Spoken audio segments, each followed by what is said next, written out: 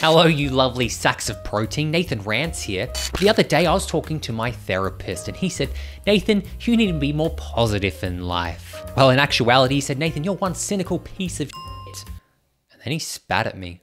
So I'm making it my goal to be a little bit more positive, be a little bit more of a radiant ball of sunshine and a bit less of a cunt. I mean, I recently did a video on the best trilogy of all time and all I could talk about was the worst scenes. And that's pretty awful considering the film has won so many awards like Best Costume Design, Best Picture, Best Film Trilogy in which there's only 15 seconds of women talking to each other. Hey, back then this was considered progressive. The early 2000s were a different time. Women were kept in cages back then. So I want to create some balance and talk more about the positives, so I present to you the best scenes in Lord of the Rings. Now we have to start this list off with a really solid entry, and that is Aragorn's hair at the end of Return of the King. Did this guy just cross the entire world and win 2 major battles? Damned if I know, this bitch's hair's pristine. Oh, just look at that form. It is a perfect play by Jackson here, pure cinematic genius. Let's talk about what this hair represents, okay? So as far as Aragorn knows, his immortal smooth-skinned elf babe has Aragorn from his life, okay? And he's top tier sad about it. Sure, their conversations were about as depressing as a puppy with a terminal illness, but that was Aragorn's love language. That's what gets his attention. I mean, look at Éowyn, for instance. She cracked a smile and laughed at a few of his jokes, and she was cast immediately into the fires of friendship. Aragorn does not f around, you gotta twist his balls and tell him his mother died to get his affections. Though to be fair to Éowyn, she does try and win him over by staring at him like a complete mentalist. And Aragorn gives mixed messages for sure. Like, there was that time he tucked in Éowyn really gently with the blanket, which is weirdly intimate for a guy that's trying to create walls between them. And that's even after he eats her stew that tastes like shit. I can't believe they filmed this scene. Like, what the f is this scene? I just had a thought. Poor Faramir is destined for a life of shit stew, even after all he's been through. Oh God. I almost got burned alive for this shit. I showed my quality and everything. Oh, I wish it was me that got turned into an arrow pin cushion. So we're back at the keep. The battle's been won, Sauron's been defeated, and Aragorn, quite frankly, should be knee-deep in Middle-earth clunge. Obviously, he isn't ready for it. I mean, he couldn't go back to Éowyn for a quick pick-me-up because she's already getting off with Faramir. So what's Jackson telling us here? Well, usually when someone gets out of a long-term relationship, they drastically change their hair, cut it short, maybe dye it blue. You can't deny that, that's just science. It's a symbolism of rebirth, new hair, new me.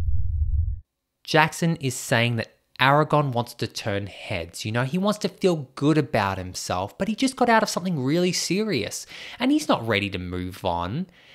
He's feeling a little bit unsure about himself, and Jackson did all of this through the medium of hair. Oh, the depths of this film. And that's why this film won the Best Hair Design Award of 2003. Now we move on to a scene from The Two Towers, and a lot of people don't really understand what the Two Towers were, what the Two Towers represent. What are the Two Towers? Well, I can help you, my friend. You see, Tolkien was referring to Wormtongue's and Aragorn's engorged Minas organs that they had over Éowyn. If you don't believe me, look it up. It's in Appendix D. He told you. So the scene I want to talk about is when a bunch of middle-aged mudmen kidnap some hobbit children. Specifically when a crisis occurs because all they've been eating is maggot bread for 3 stinking days. And as we all know, a diet purely consisting of maggoty bread can completely ruin your complexion. Oh, doesn't this orc look like an old maths teacher who perpetually has coffee breath regardless of whether he's been drinking it or not? So like a bunch of horny Victorian-era celibates, the more anemic-looking orcs end up becoming obsessed with legs. I mean, these little spindly orcs are sluts for legs. At this point, they just want to marinate in hobbit legs. But the White Hands are having none of it, which is really surprising given their muscle mass.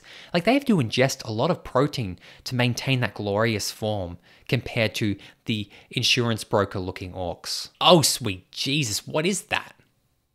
No, seriously, what is that? It looks like a deformed raisin. So the orc that looks like he'd enjoy modifying his Holden station wagon Commodore's exhaust pipe to be as loud as possible in the hopes of finally getting his father's attention decides that he would rather die than go another day without hobbit legs. And his head is promptly removed from his body. And one of the greatest lines in cinematic history is said, Looks like meat's back on the menu, boys!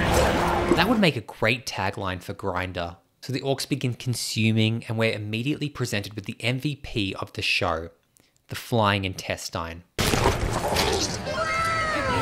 Now you have to truly appreciate this addition by Jackson because it does some of the most heavy lifting of storytelling in the entire trilogy. Don't believe me? If we take this flying intestine out of the scene, what do we have? We just have a bunch of orcs bobbing up and down. It looks like some kind of orc orgy. By adding this nonchalant throwing of an organ, this flying intestine, you get that visual feedback. They're not just chowing down on some orc's meat, but they're chowing down on orc meat. It also gives depth to the orcs.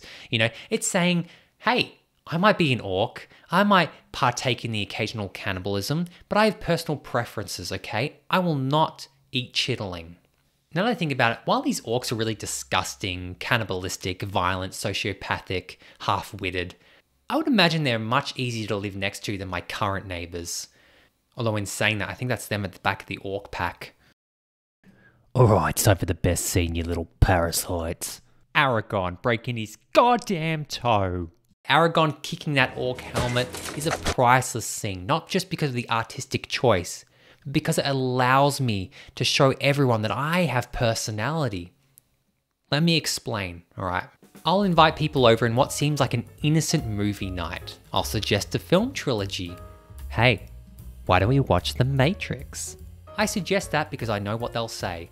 Oh, I like the first one, but I don't know. It got a bit ridiculous by the end. Which allows me to come back with the most perfect response. Oh, true. What about the Lord of the Rings trilogy?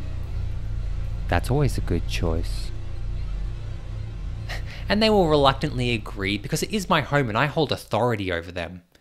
Yeah, okay. And so all is going well. We're watching the Fellowship. It comes to an end and then we begin the Two Towers. And then we finally get to the scene when our three heroes are surrounded by Carl Urban's crew. The moment is approaching. The glorious pile of burnt orcs appears. Aragorn, torn by anger, looks for the nearest object to inflict his frustration upon. And I can't hold it in any longer. Viggo Mortensen actually broke his toe when kicking that helmet, and that scream is his real scream, but they kept it in because it's so good.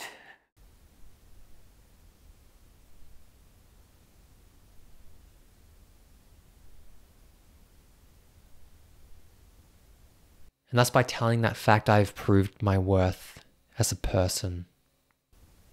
And in the event I haven't been able to coerce anyone back home, I can always go to my nearest online forum and write yet another post about this, thus staving off that desperate, terrible, dark, horrible feeling I have in the pit of my stomach just for the next 2 hours. Wow, what a list. But that's not all. Here are some bonus scenes that didn't make the list, but they're still pretty good, such as Galadriel being unnecessarily creepy to Frodo for absolutely no reason. Half-transformed Gollum looking like an unfortunate meth-addicted child of Jim Carrey's Grinch. Grond. Orcs start a race war over a t-shirt.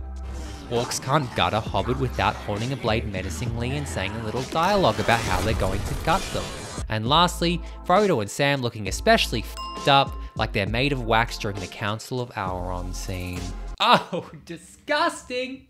Haha, I bet you all had some of those scenes in your favourite scenes from Lord of the Rings. But if those scenes weren't on that list, why don't you go ahead and keep it to yourself? Because I don't give a shit. Don't forget to like and subscribe.